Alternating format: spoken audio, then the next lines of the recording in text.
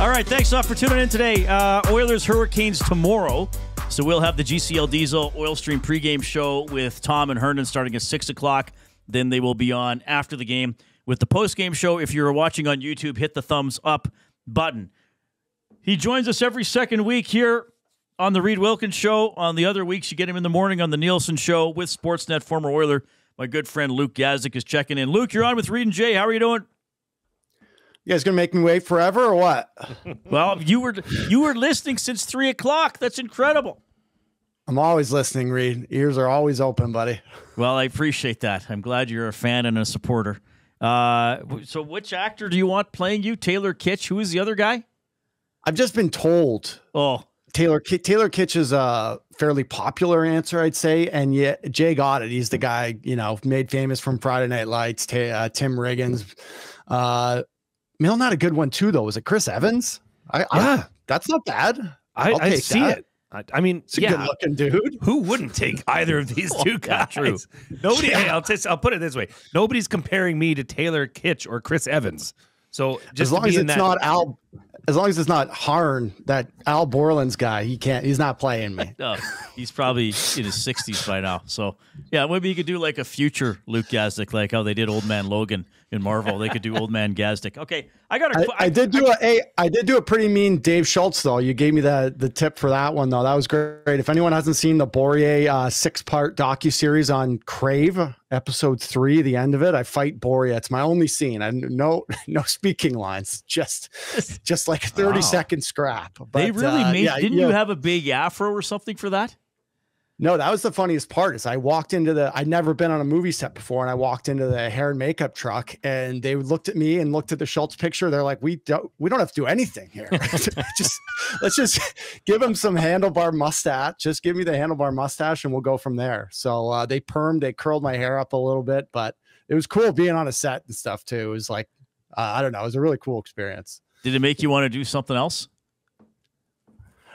I'm not going to lie. It led to other opportunities. Dang, I don't know if I should or could say this, but I had to turn something down that I really wanted to do. It just scheduling conflict. It was, I'll just say it. It was Shoresy. I don't know how many Shoresy fans are out in Alberta, but there was a perfect role in Shoresy in season 3, and I had to turn it down just because of, too much TV and scheduling. But I don't know. It was cool. I wouldn't mind going down that route at some point. I'm not a great actor, but I can throw punches on screen. You'd be a stuntman or something. I don't know.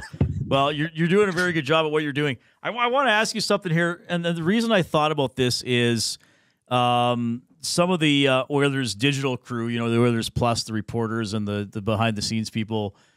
When they're traveling, they'll post. I mean, they're hey, we went for dinner here. Look, we're in Dallas. Look, we're in Nashville. I know the players wouldn't do that because they usually wouldn't want their whereabouts known too much. But I was talking to Jamie and Paige from Oilers Plus about somewhere they ate Saturday in Dallas, which was pretty fun. And then I thought, I wonder, like, when the players go out, is it always like it's expected, okay, if there's 23 guys on the roster, Oilers have 21, everybody goes together, like a couple guys pick, or is it okay to do your own thing? Like, what's that dynamic like for eating together on road trips? Man, I'm almost laughing just because these were some of the best memories and moments of my career, is getting to eat with 7 or 8 of my teammates the night before a game. Like, just that first and foremost to me is like, when people ask, what do you miss? Like, it's stuff like that. I found it, I don't want to make this sound bad to anybody, but it's kind of cliquey. Like, the team kind of splits into groups. I would say that there's maybe 4 or 5 large groups. Like, when I look back on it, my first 2 years in Edmonton, we had a crew, and it was probably 8 of us. It was me, Nuge, Justin Schultz, Taylor Hall, Jordan Eberle, who else is it? Anton Lander. And we went everywhere together. So like, whenever let's say we flew into, Phoenix, who's not there anymore. I just thought there was a steakhouse there that we always really liked going to. There was usually a spot in every city. It was either Italian, who if guys wanted pasta, or if it was either a big steak. And I always thought the best dinners were when groups combined it, and we had a bunch of guys there at the table.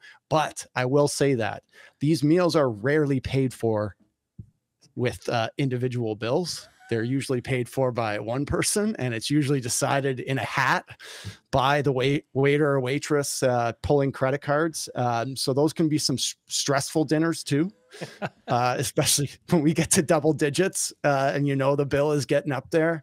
I will say, I'm going to give someone a nice shoulder tap right now. Nuge was always good. I remember once in Phoenix, I lost a bill for a large amount of money. And as it came around to me, he just slid. He took the bill and put his card in there for me. So the guys were always good about that, man. I take care of them on the ice and they took care of me off it. Luke, I gotta dig a little deeper into this because it's just, we're peeling that curtain back a bit. And I gotta ask, so let's say you had the bill in Phoenix and it was are you absolved from the rest of that road trip of having to pay for the meal? Or is it every time, boys, I don't care if you paid the last 2 nights, your card's in there? Oh no, you're paying. It don't matter. So funny you asked that, because we had a pregame meal on game days in Edmonton. We always went to this place called Allegro after morning skate. It was in the middle of the downtown, basically. And when you talk numbers, we had probably 15 to 20 guys. This is before we had meals at the rink and private chefs and all this stuff. So we went to Allegro, and it was basically they just put a bunch of food on the table. It was the best. We'd sit there for an hour, and I said Family Feud because that's all we watched. We had Family Feud on one small TV, and Nuge loved it. He refused to change it. But we had a rule that you couldn't lose more than 2 in a row. So on your third one, then you were absolved. But because you watch guys over and over, and you know what? We invite players that would never come, and they'd come for the first time in 2 months and ended up, paying a $400 or $500 bill for everybody. But honestly, those were the funnest memories for me, telling stories that the way I explain it is it's the last, well, for me at least, and I think a number of guys, it was the last time you had on game day where there was zero stress.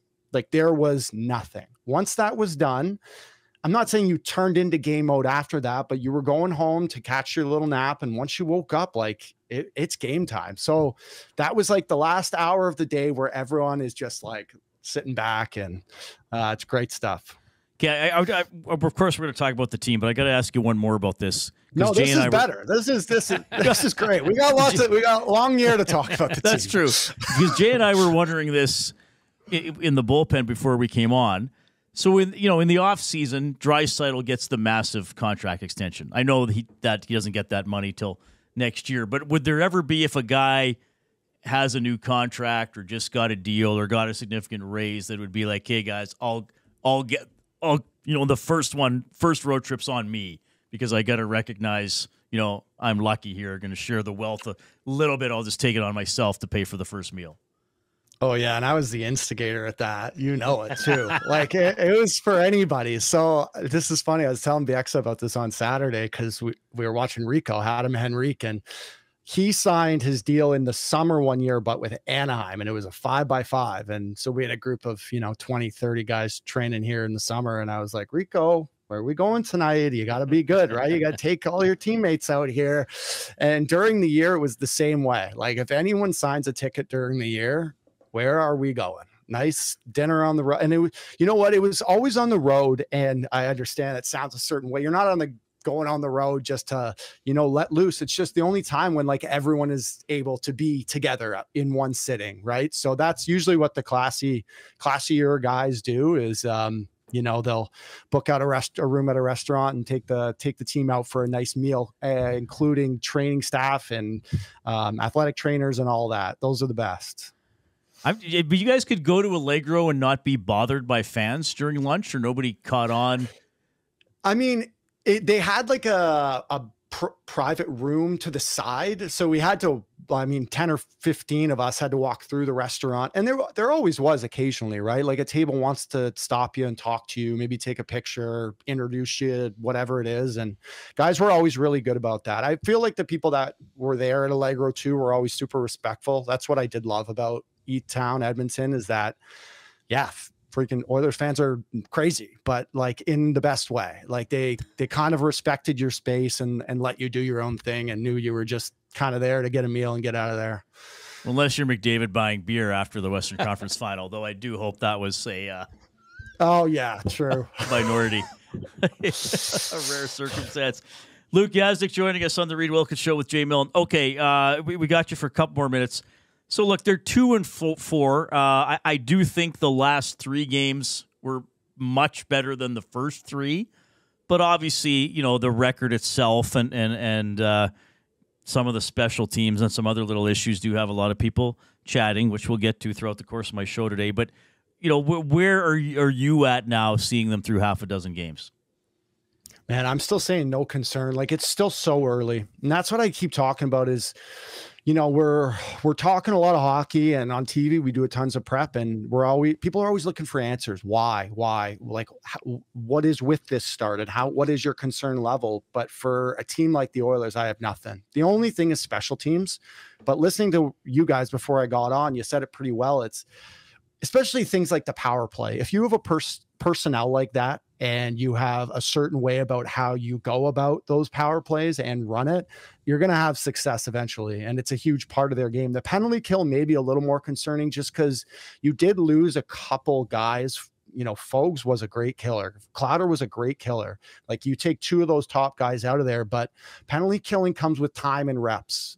And I think that is something that you'll see improve as the season goes on. As soon as Koff and Mark Stewart get their hands on some of these D and get to work with them day in, day out, before and after practice, that's when you'll see these guys really kind of take off in the second quarter of the year. Let these good coaches that they have kind of instill some of these things and let these guys get some reps in, and you'll see plays start to turn over. Concern for me, non-existent.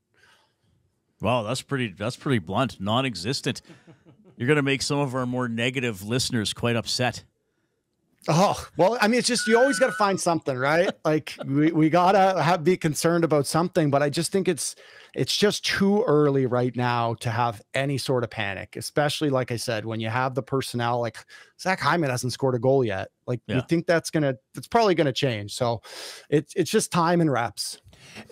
Luke, does any of that creep into the mind of this, especially this high-powered top line that, is supposed to drive this team and hasn't been performing as well as they would like? I mean, go back to Dallas game there. They peppered Ottinger thoroughly for us throughout the first half of that game. Does any of that creep in, or is it still pretty calm and cool? And I mean, I gotta understand, it's got to be frustrating, and it would be hard to keep that in at some point. For sure. And I think if it was anybody else but Jake Ottinger and the Dallas Stars, losses like that would really frustrate you when they start to build. But when you go into Dallas on Saturday and you play as well as they did for, call it the first 2, most of the game, and you pretty much get goalied, it's tough to get frustrated. If that is the Columbus Blue Jackets and Merzlikins, and you're losing games like that time and time again, this is a big week for them. Put it that way. What is it? Detroit, Pitt, Carolina, Pitt, Detroit, Columbus is the next 4. Carolina's not playing that well right now, even though it is early still. But this is a week for them against teams where you can start to build some momentum. I think Saturday is just a case of a really good goaltender and a good hockey team just getting goalied. All right. Luke, always appreciate the stories. By the way, I still have your credit card. I'll mail it back to you. It's got insufficient funds on there. You're like, when did I buy all these comic books? What is going on? All right. New podcast, new equipment for you guys and everything. Get set up and then get it back to me. We appreciate it. Thank you. Okay. See you soon, buddy. All right, guys. See ya. Oh.